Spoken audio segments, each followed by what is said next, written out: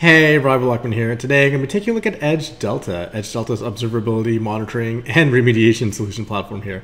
So the first thing you do is actually need to sign up for an Edge Delta SaaS account. That's actually pretty straightforward. And here I'm actually logged in. So the next step is, well, you need to actually install some workload and also take a look at Edge Delta. So the first thing to do is actually let's spin up a Minikube cluster. Let's go ahead and spin this up. So go ahead and give myself 8 gigs of memory. And then let's go ahead and start a Minikube cluster up. This might take a few moments depending on your machine, and you might hear my computer whirring in the background. Looks like the clusters came up, so let's go ahead and double check it came up. kubectl get pods tick A, and perfect. Looks like everything has came up there. So the next step here is actually deploy a little bit of workloads. Let's deploy Google's Echo server.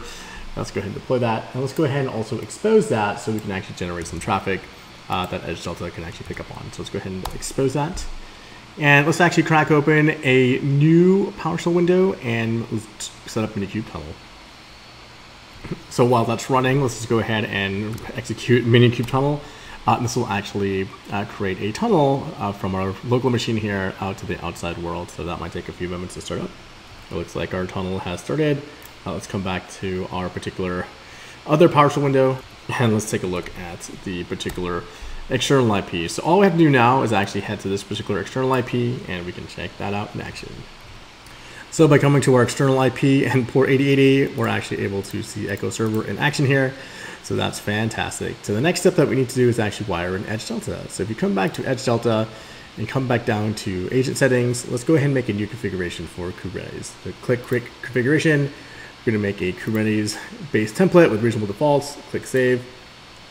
And in a few moments, our particular configuration should be made here. If you come back to the configuration, click on the ellipsis here and click on deploy instructions. We can actually click on particular Helm here, and we can actually install based on our particular Helm chart here. So here's our API key. Here's the repo to add. And so let's go ahead and do that right now. I already have the Helm repo wired in, but let's go to Helm repo update. Let's go ahead and update my repos, and now we can just go ahead and install by Helm. Let's go ahead and execute.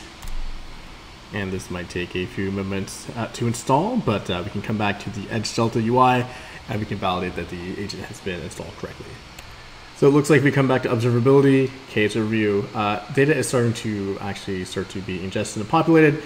This might actually take a few moments to go through. In my experience, it takes about 2 or 3 minutes. We can also just go and hit refresh here a couple times, and also as we're waiting, we can actually just take a look at the Kubernetes logs here. So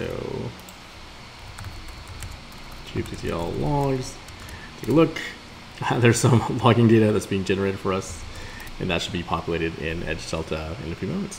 And it looks like we're having some data being populated in here. Actually, that was quicker than 2 or 3 minutes. I'm pretty impressed with that. So yeah, just like that, we're having some data that's getting populated into Edge Delta. And hopefully this quick start was interesting. Until next time, cheers, Ravi.